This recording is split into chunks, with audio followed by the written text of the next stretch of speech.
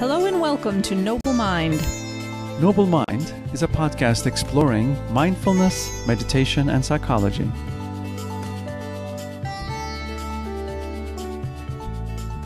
Hello, I'm Dr. Kate King. And I'm Alex Gökçe. In this episode, we talk to Ed Yeats about internal family systems therapy and its connections to Buddhism and shamanic healing. Edward Yeats is a psychotherapist with a Ph.D. in clinical psychology. He taught on the faculty of Harvard Medical School at Mass General Hospital and Cambridge Hospital for over 25 years. He's a certified internal family systems therapist and has found many parallels and synergy between IFS and the Tibetan view of the mind. Ed teaches shamanism as co-director of Center of the Circle, an organization dedicated to the practice of shamanism and shamanic healing. You can get this episode's show notes and join our email list at noblemindpodcast.com. We hope you enjoy the show.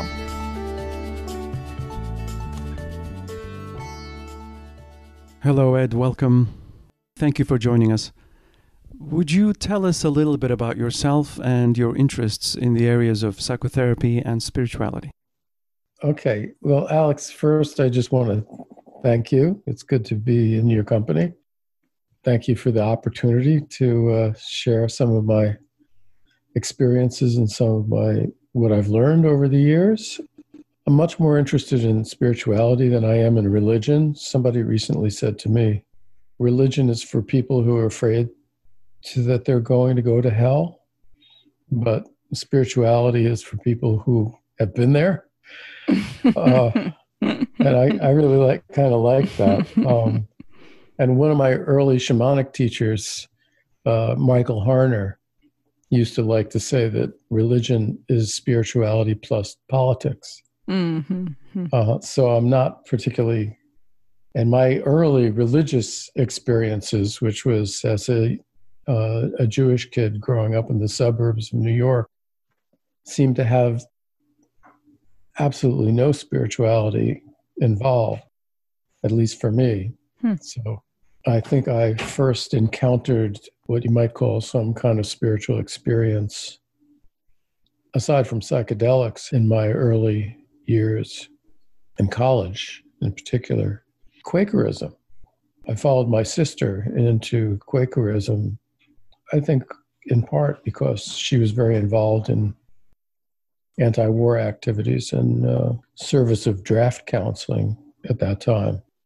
So I ended up attending a lot of Quaker meetings and having a lot of experience of silence and spontaneous kinds of moments that were clearly sort of synchronistic.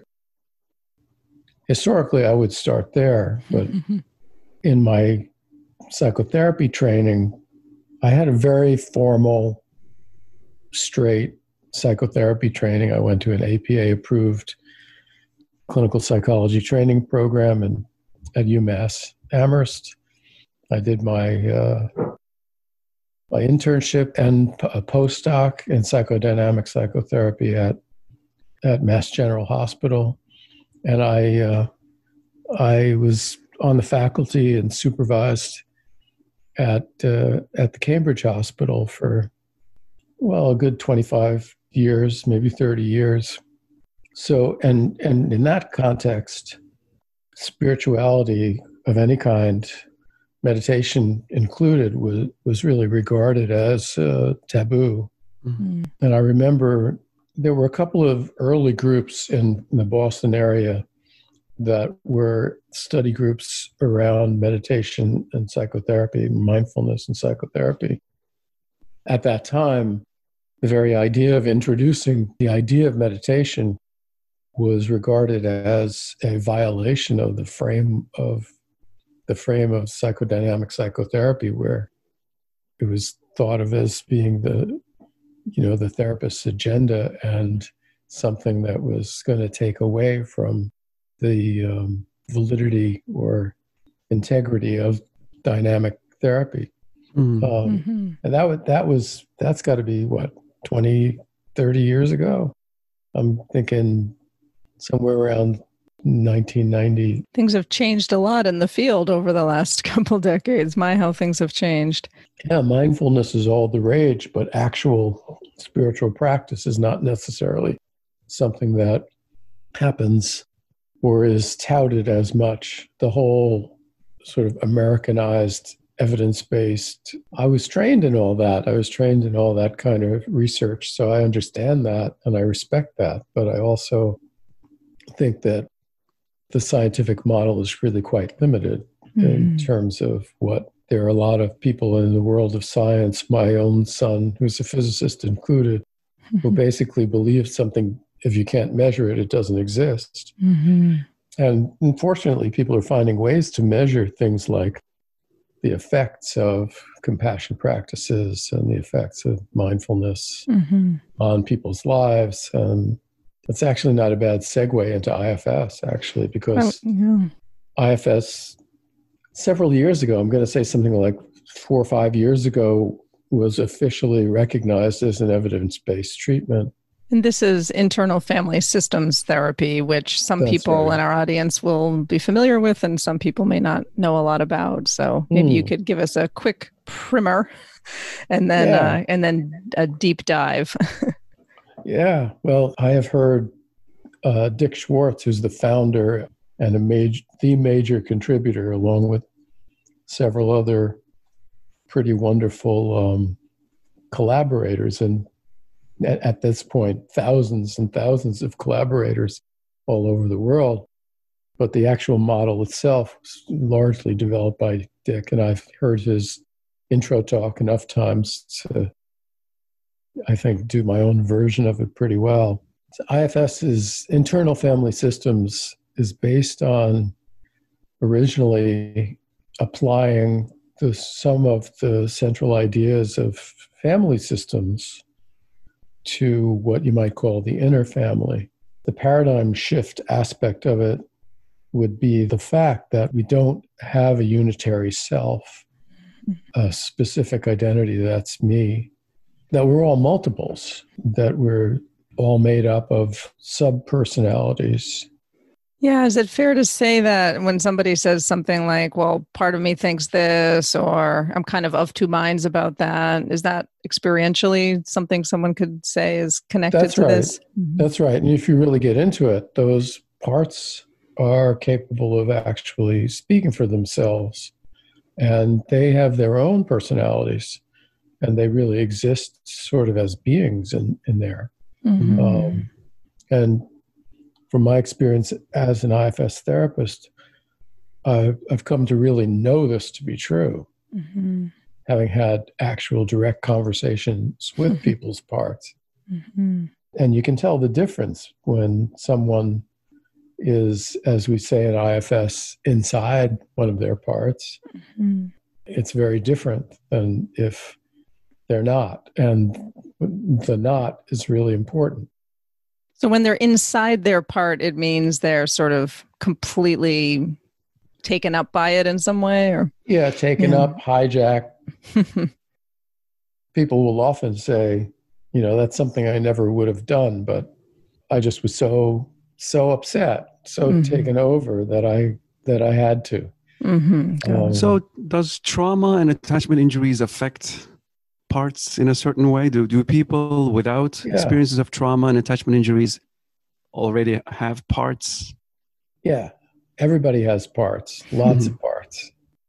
And I think in this culture, or really pretty much anywhere at this point in human history, it's unlikely that you would find anybody that doesn't have some kind of trauma history.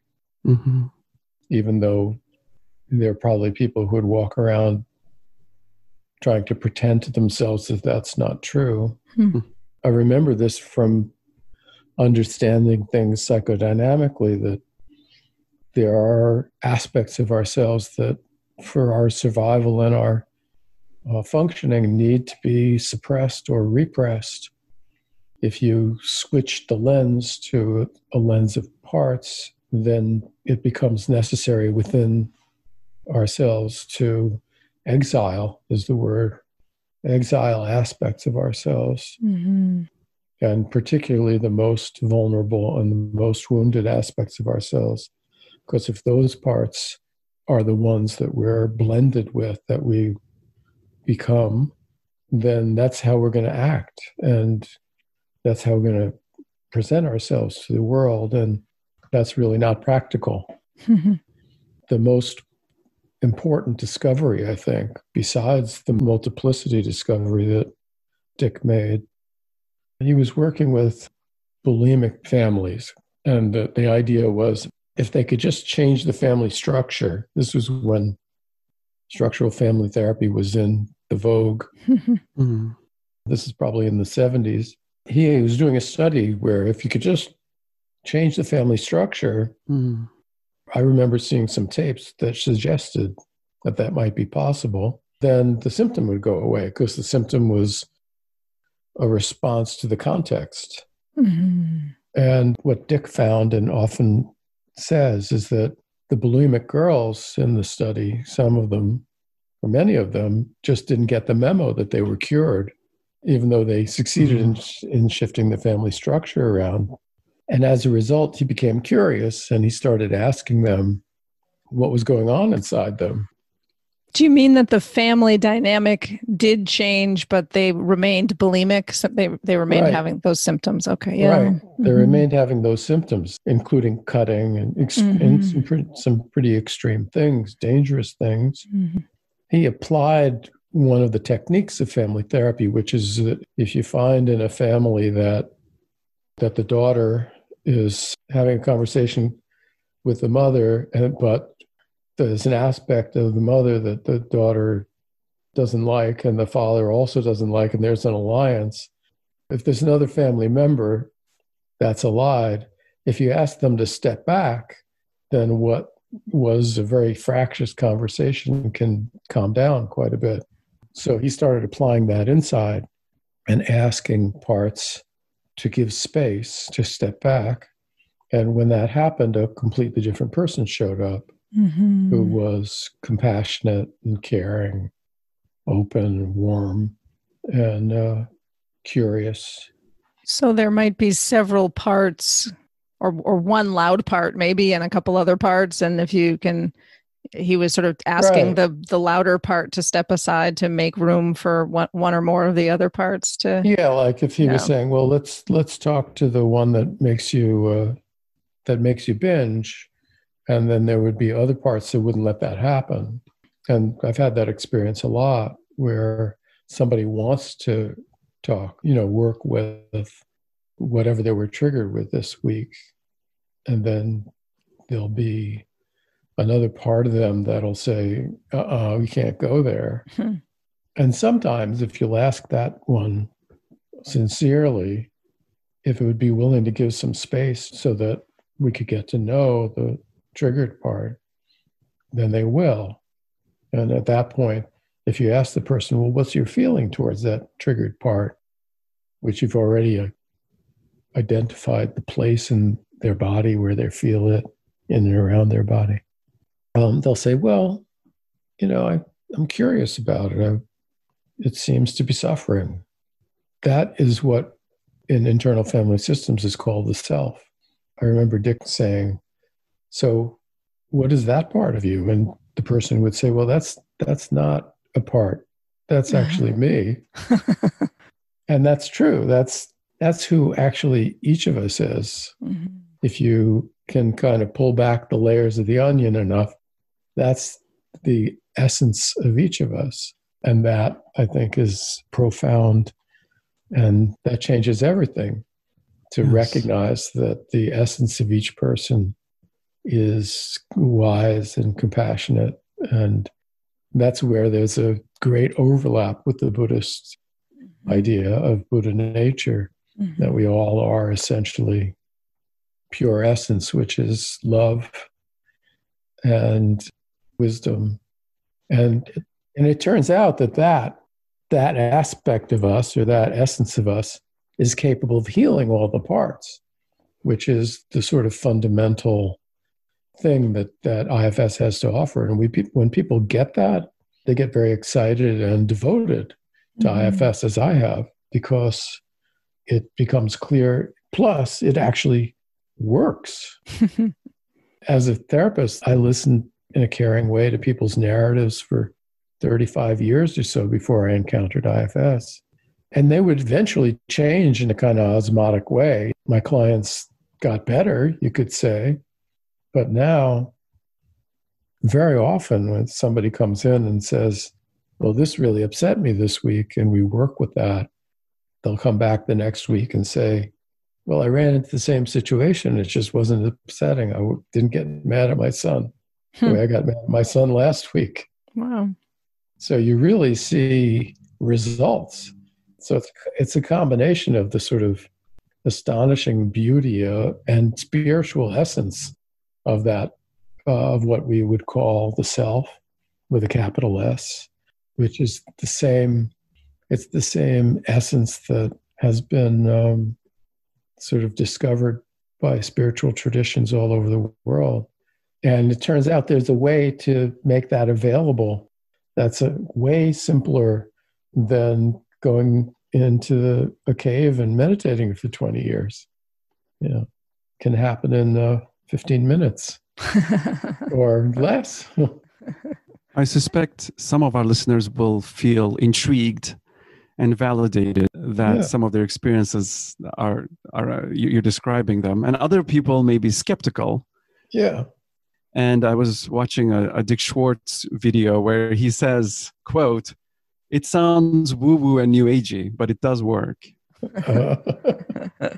Yeah. Well, I probably on the left wing in the IFS community when it comes to the spiritual aspect of IFS, because I came at it already as a person who was trained and who had years and years of meditation experience and lots of experiences that might be regarded as woo-woo or new agey, and also shamanic training. So maybe this is a good time to make that connection between internal family systems and Buddhism. I mean, you've already talked a bit about how Buddhism has a lot to say about the self, so to speak. So yes. We could go down and talk a little bit about that, maybe.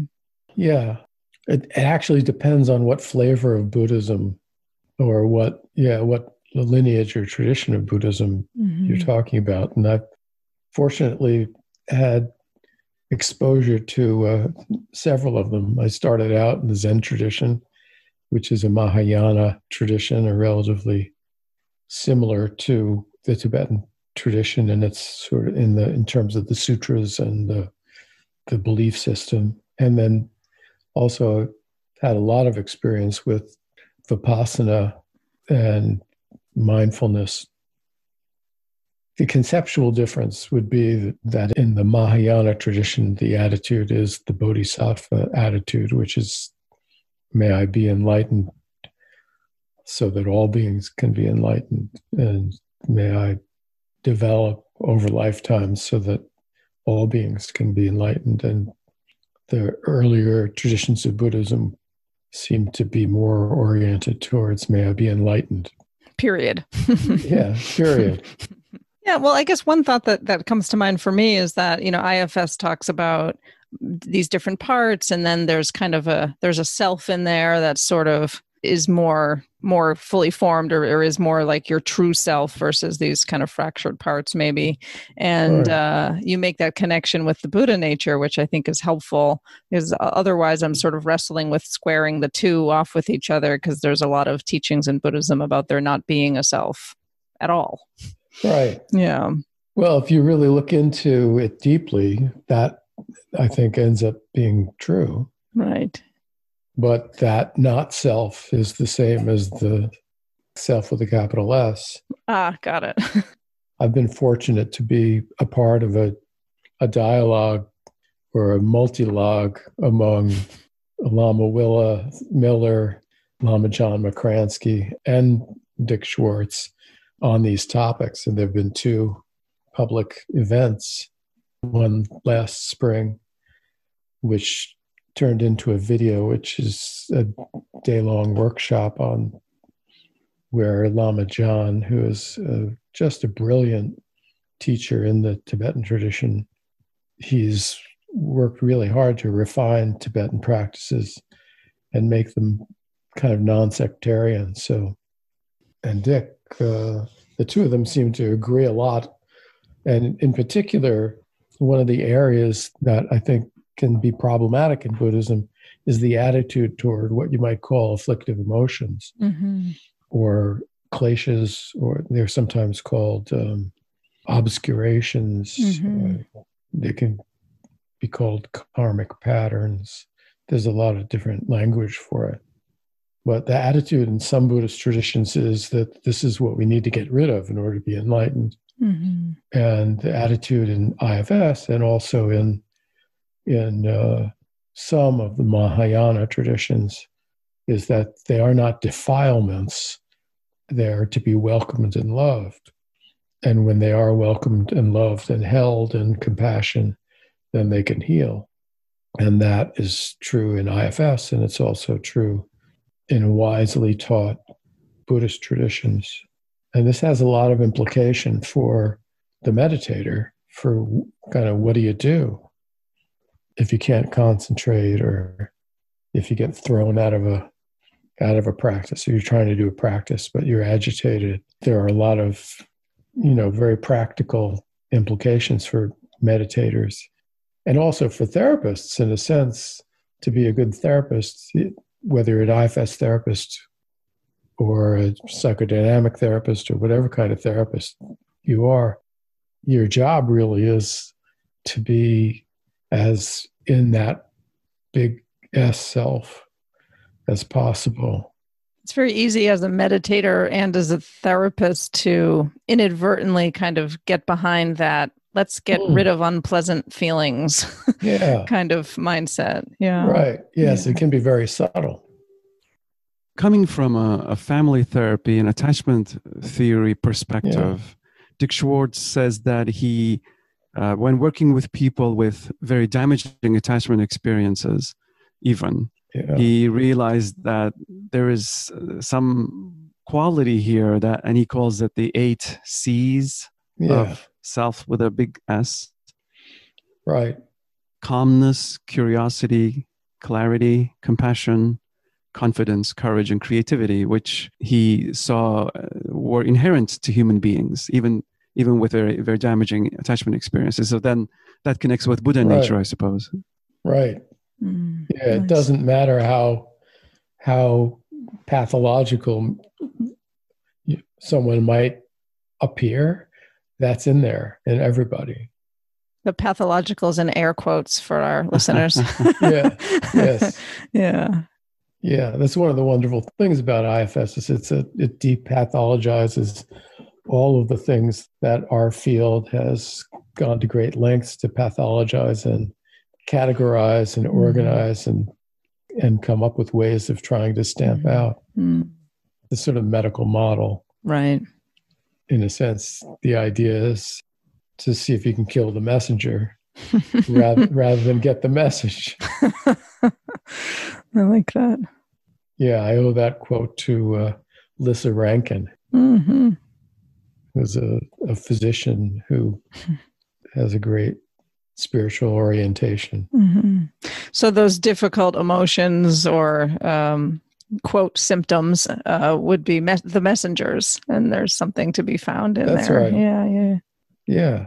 The whole approach of drawing battle lines and relating to parts of oneself as enemies to be stamped out or to be silenced itself causes very large difficulties. Yes. It's very counterproductive, isn't it?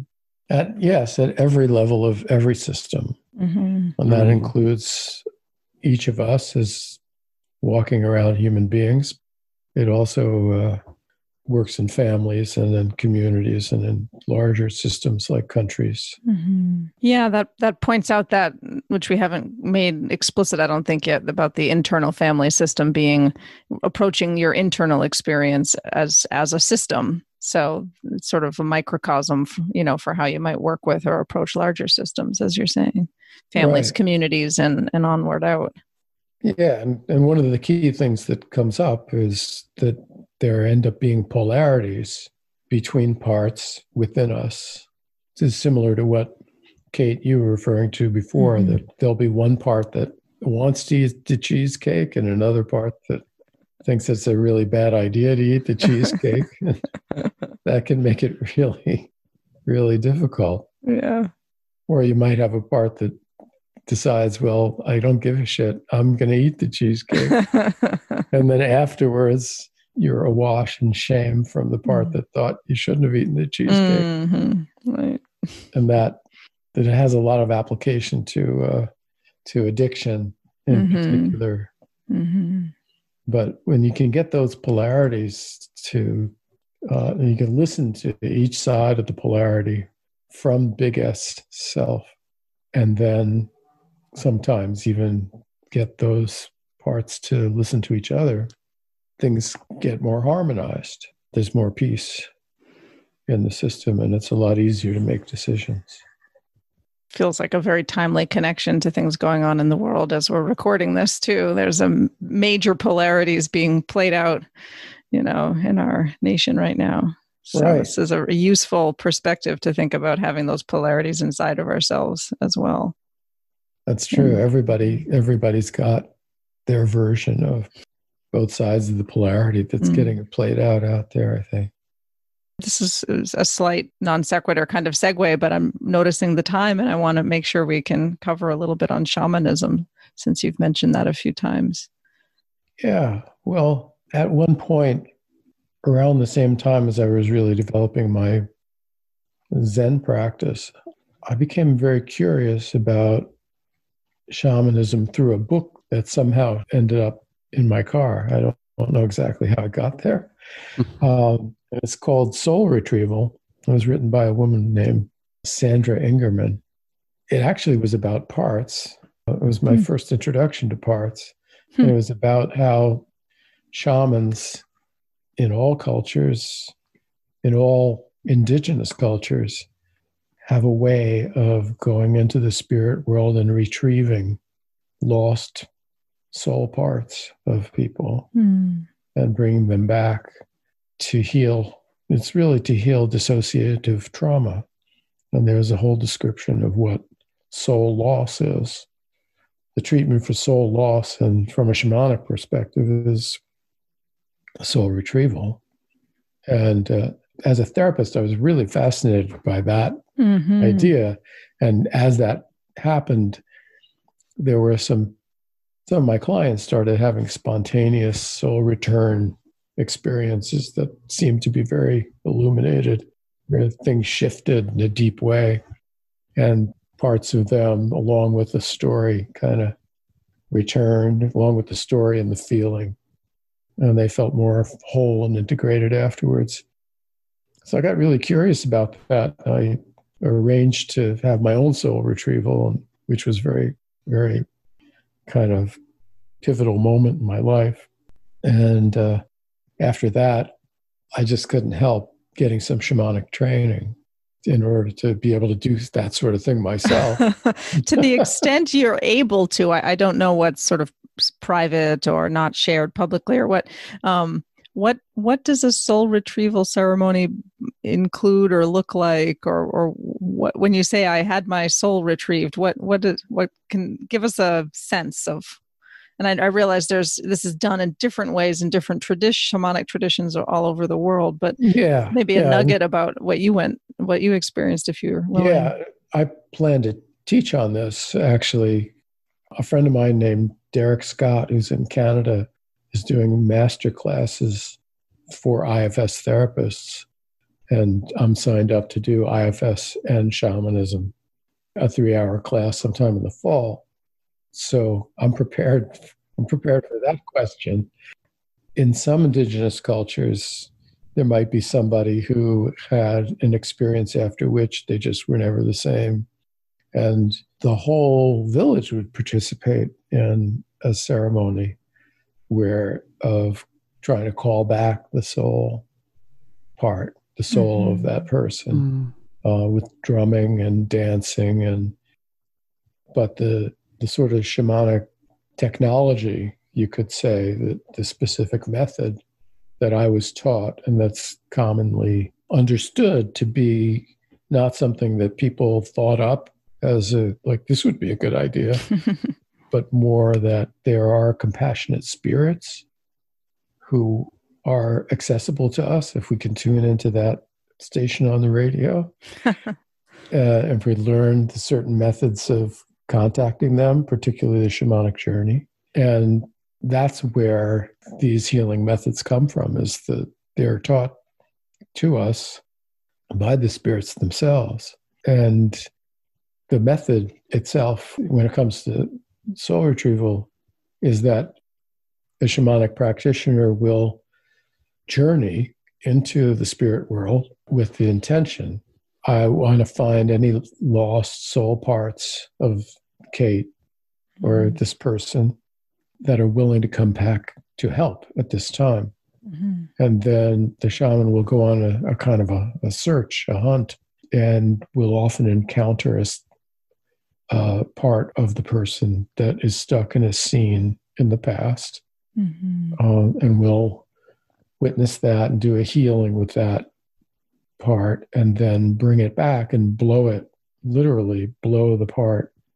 Often the soul part is held in what's called a soul catcher, which is often a crystal, and that'll be placed on the person's heart chakra, and then the shamanic practitioner will blow through the crystal, and that part will be returned, and then they'll tell a healing story to the person about what happened. And they'll also get in the process what qualities are being brought back that were lost at the time.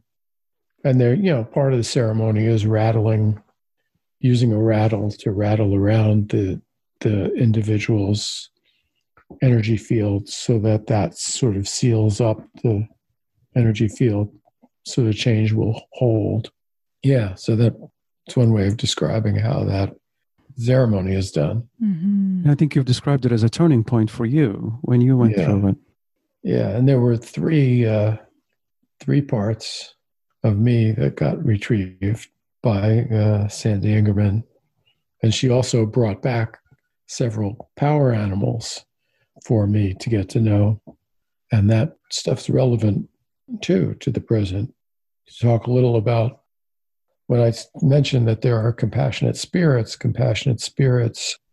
include many, many different kinds of spirits. There are spirits of plants in indigenous cultures.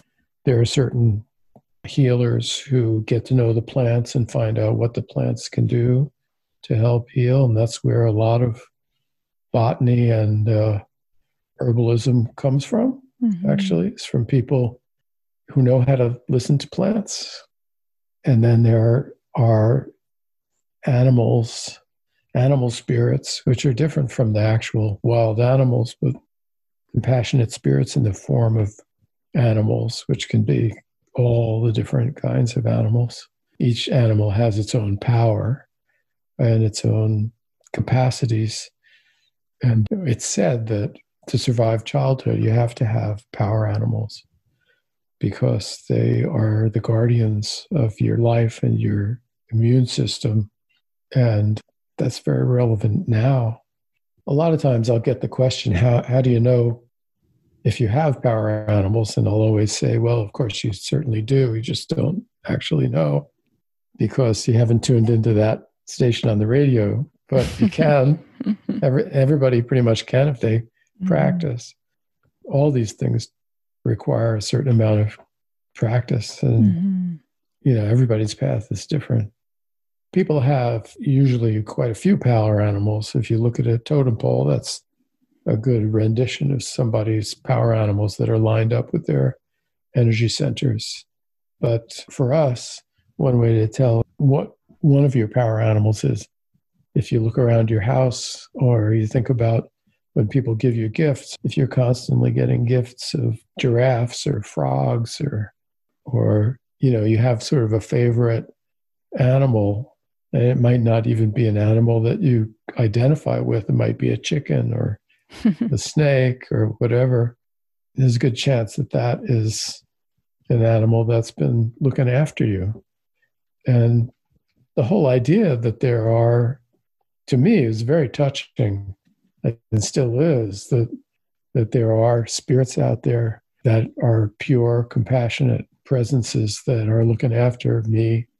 I have parts that at points in my life felt like there was nobody looking after me. So it's very, very touching to me. I know that now is true. And that there are shamanic practitioners who are actually willing to go into the spirit world to be intermediaries between those spirits and us is also very touching. The devotion and dedication that's involved in that is quite beautiful. Yeah, and I think that people will share this worldview or not, or have these experiences or beliefs or not. But it does, especially as you were talking about the soul retrieval part, I think it touches on like a real longing a lot of people have to feel whole. Right. That's right. Yeah.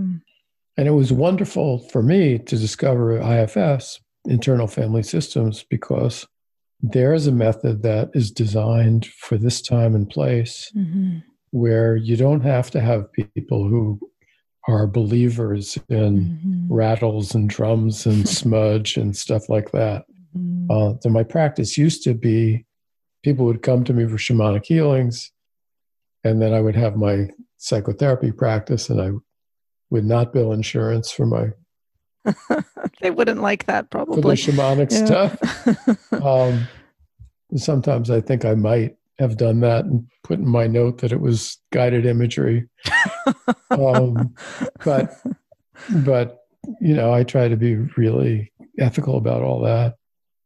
Then in internal family systems, I discovered that there was kind of a meeting ground between those two aspects of my clinical practice, so that just regular, ordinary people could have experiences like that of becoming more whole and not suffering as much, I guess you could say, an effective way that I think it really does draw on some shamanic, this is sort of basic human psyche stuff. It's stuff that Jung understood, I think.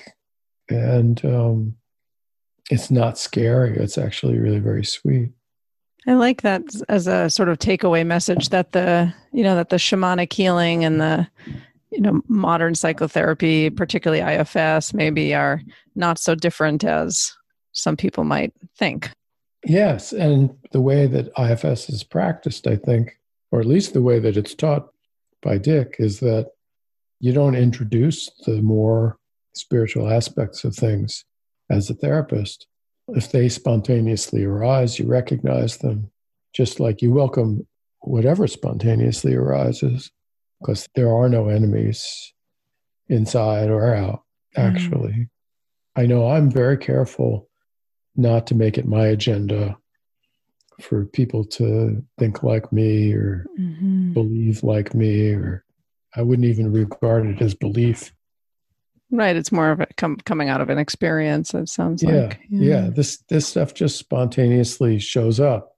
And the idea is to just let go and let what needs to show up, rather than think that you have a model that decides what is supposed to show up. So I'm constantly having to just let go of what idea I have about what's going to happen next, what's going to happen in a session or with a person, that kind of thing. Yeah, I think that modern therapy is rightly criticized, although maybe not criticized enough, about leaving out the spiritual realm. Right. I think it's a good question to ask when you're doing an intake. Yeah. Yes.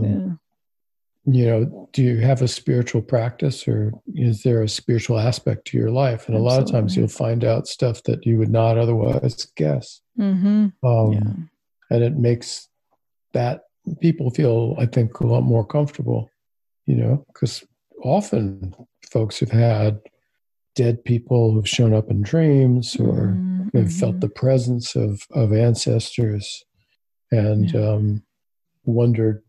And when people really feel free to speak their truth, they will often report those kinds of experiences, which are pretty ubiquitous among humans, but are often especially in the therapy culture, regarded as problematic because they don't fit the model. That's one of the reasons why it's exciting that internal family systems has been accepted as an evidence-based treatment.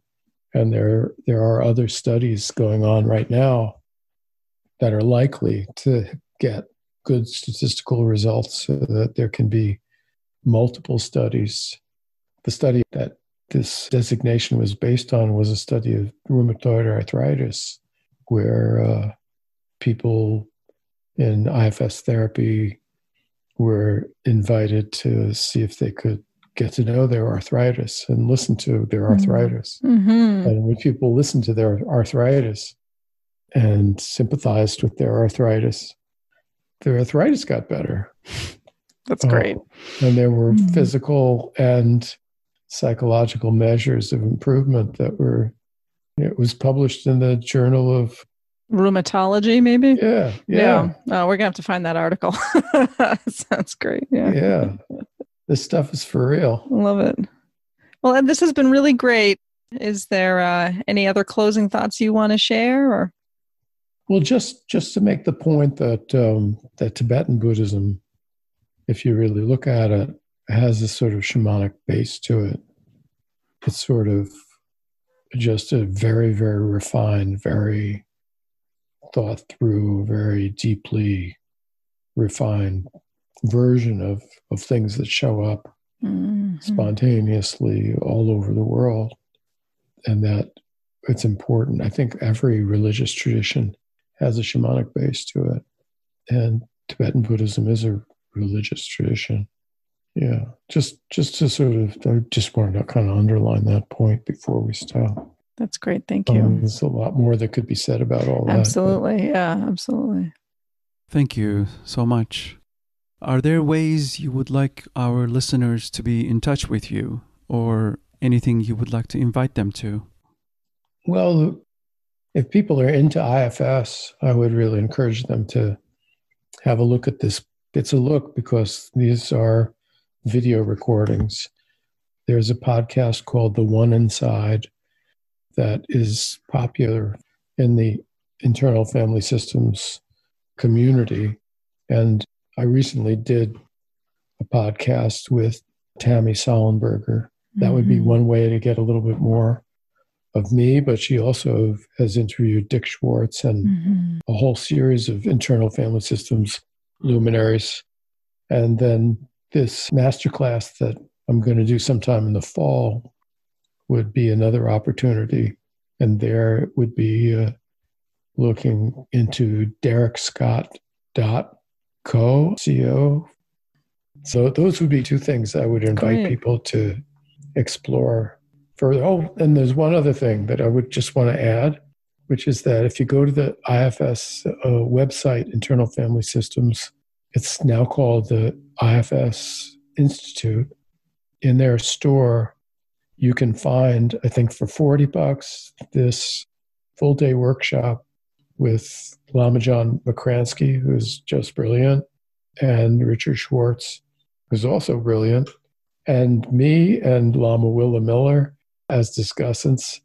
And you can actually experience the full day workshop, where that includes a demonstration session by Dick Schwartz of someone who had a spiritual bypass thing going on, which is very powerful and very moving.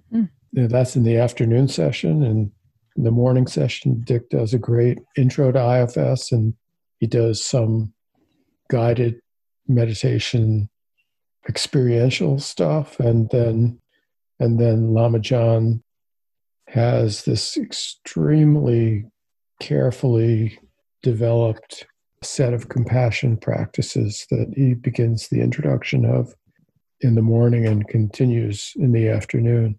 And that is available.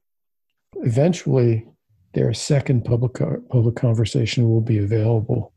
And I'm proud to have been sort of assigned the task of helping that whole discussion and conversation happen. And also now there is this document of it that's available to everybody. That sounds great. And like it would be really up the alley of our listeners, you know, since it's building those bridges really between IFS and Buddhism. And it's great. Yes, it was actually sponsored by the Institute for Meditation and Psychotherapy. Great, yeah. Among other organizations. So, well, thanks. Yeah, we'll look those up and put those links on our episode page so that people can access them all in one place. So thanks again for your time, Ed. This was really wonderful conversation. Thank you. It was really fun for me. Thank you so much for sharing of yourself so deeply. Thanks for listening today.